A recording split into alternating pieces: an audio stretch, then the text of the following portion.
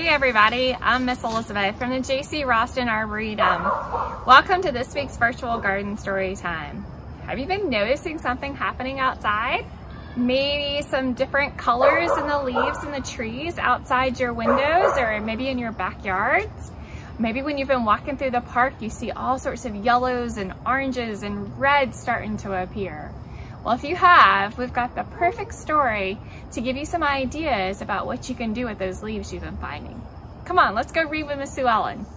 Hi, boys and girls. Today I'm going to read to you the story of Leaf Man.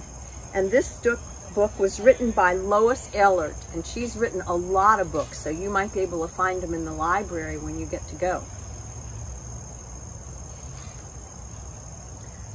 All these leaves are leaves that are around your yard right now. So maybe if you go on a walk, you could find some of them yourself. Leaf Man used to live near me in a pile of leaves all around. But yesterday, the wind blew. Leaf Man went away. He left no travel plans.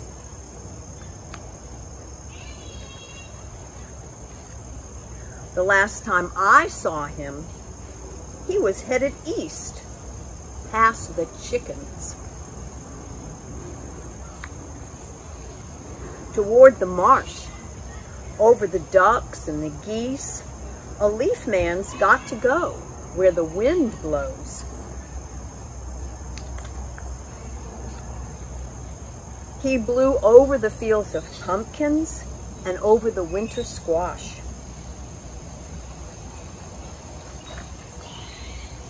And he flew over the turkeys, past the potatoes, the carrots, and the cabbages all in rows. Then he blew out of sight. Is he drifting west above the orchards now?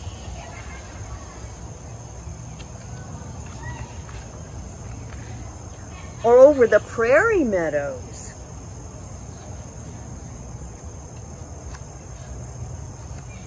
And past the spotted cows? Well, a leaf man's got to go where the wind blows.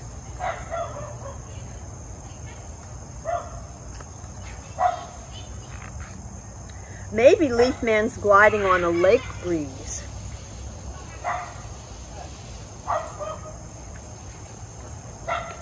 Or maybe he's flying along the river.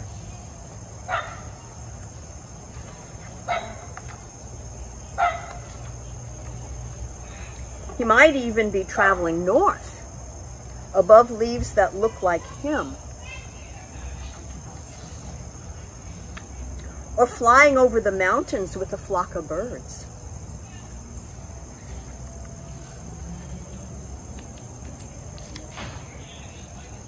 When Leaf Man looks down on the earth, is he lonesome for a home? This I do know.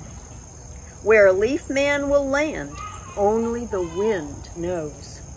So listen for a rustle in the leaves. Maybe you'll find a Leaf Man waiting to go home with you. I love this story, but boys and girls, I also love this book. In addition to loving the story, did you notice how every page is different at the top? Let's take a look. See how this page stops with leaves? But if you look all the way back through here, you can see mountains, and each page has a different design at the top. This one is scalloped. See the scallops along the edge of this top? This one is scalloped by the river. This one looks like the rows of somebody's garden where the potatoes and the cabbages grow. This one slants down so you can see all the trees behind up on the mountain. But if you get this book from the library, be sure to look. Look how zigzaggy this page is. That's another thing to love about this book, besides the story. I hope that you will go on a leaf walk and find some really different, unusual leaves. I really like that story about the leaf. And the fun thing about the book is you can see all the different characters that the leaves make. So what we're gonna do today is I'm gonna show you on the website with the video is a scavenger hunt that you can print out and take on your next walk and see if you can find some of these leaves and maybe an acorn or a pine cone or some berries. But this is a fun scavenger hunt. So go out on a walk and see. You might not have to go very far if you have a lot of trees in your yard, but find some interesting leaves. And there's a couple of things you can do with them. The first is you may want to press them, because if you want your leaves to be nice and flat, see how some of mine have started to curl up because they've gotten drier and they've curled up. But if you want your leaves nice and flat, find a book or even a pad of paper and just lay them in there so that you can press your leaves. And then you'll have to come back maybe a couple weeks from now when they're all nice and dry and flat and do this activity.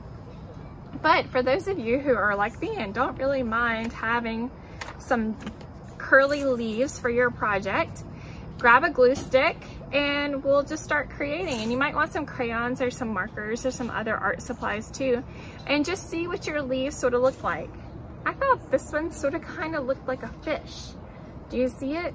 There's his mouth and he's like swimming in the ocean. So I'm gonna put him down on my piece of paper. I'm gonna make a C. Sort of like, I think there were some fish in the story, weren't there? Where it started to go. And see, sometimes it might be hard to put the glue on the leaf. So because I was having trouble, I'm gonna put it on the paper. It's a little crazy, right? We're gonna put it on the paper.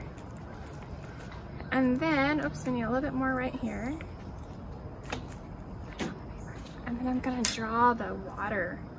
Show that there's water with the fish here. And he looks like he might need like a tail to make him a true fish, right? And we need some little air bubbles coming up from our fish. And I think the fish definitely needs an eye. So I'll give him a little eye.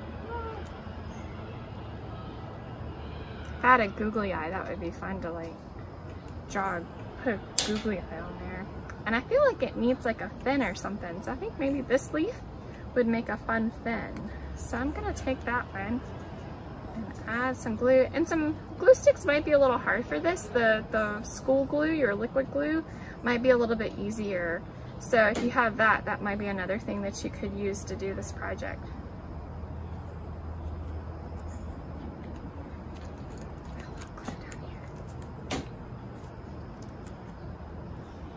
Because my leaf is curly, it keeps on wanting to come up. But then there's my fish. And I can make other fish too to go along with them if I found some other fish leaves that look like fish. That looks like maybe like a little baby fish. But anyway, go out, collect some different leaves, see what they look like to you and where your creativity and your imagination take you, and make some friends to go along with Leaf Man. Have fun!